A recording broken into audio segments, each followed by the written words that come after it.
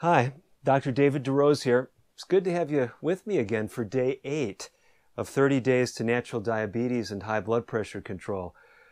Today's challenge, seek low sodium options. I still remember it. Sitting there at the dinner table in the DeRose household, there was a family member who sometimes would come by and visit, and it would bother my parents. It seemed like it was bothering them because they'd often comment about his behavior. One of his habits was before he even took a bite, he'd grab that salt shaker and start dumping it on the food. He hadn't even tasted it. Are you a compulsive salter of your food? Well, most people today have heard some of the information about sodium, and they're not using the salt shaker all that much. But we've still got a huge problem in our country. And if you've got high blood pressure or diabetes, part of your problems may go no further, I don't want to say than the salt shaker, but than the salt. The reason I don't want to single out the salt shaker is most of us are really not getting all that much salt at the table. But we're getting lots of salt in processed foods and in restaurant foods. And it's driving our blood pressure, and it's increasing our risk of diabetic complications. True story. I was speaking at a venue, and someone came up to me. They said, Dr. DeRose, we've read your book. We've read 30 Days to Natural Blood Pressure Control. And this particular individual told me, he said, I have dropped my blood pressure, and as I recall, the figure was something like 50 points. He was off his blood pressure medications. And I said, well, what in the book caused a change in your lifestyle?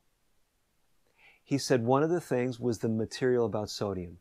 He said he'd been eating out a lot, and he stopped that frequent restaurant food fare, and that, along with exercise, were the two keys that really brought his blood pressure down. You say, what about diabetes?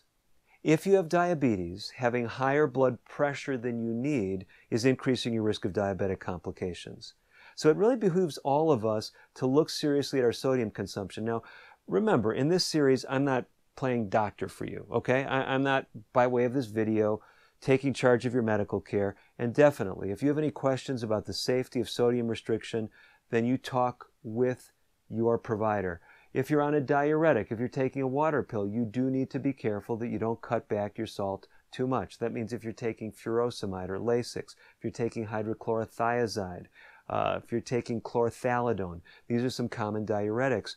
You want to talk with your doctor, your healthcare provider, before you just get so excited about choosing low sodium options. But let me come back to the big picture, because my challenge is for you to look at ways to decrease your sodium unless there's a reason why you shouldn't from a medical standpoint. Here's where I'm going with all this. I'm looking at chapter 5 in our book. It's page 106 if you've got the book. We've got a graphic there from the New England Journal of Medicine, one of the most prestigious medical journals in the world. They looked at what would happen if the average American just decreased his or her salt consumption by about 30%. So the average American today, taking in about a teaspoon and a half of salt, if they were to cut that back to a teaspoon, what would happen? I'm looking at the graphic. Coronary heart disease deaths, based on this advanced statistical modeling, they would drop from somewhere around 180,000 a year in the U.S. down to somewhere around 120,000. We're talking about 60,000 lives saved just by cutting back a little bit on the salt. Then you look at stroke. Amazing. About 100,000 deaths per year, cutting that down to somewhere around 60,000 deaths per year. About a 40,000 decrease in lives saved, 40,000 lives saved by simply cutting down on sodium. How do you do it? You simply choose lower sodium foods. That's my challenge today. And let me give you a practical pointer. We talk about this in the book. I'll just give it to you very simple.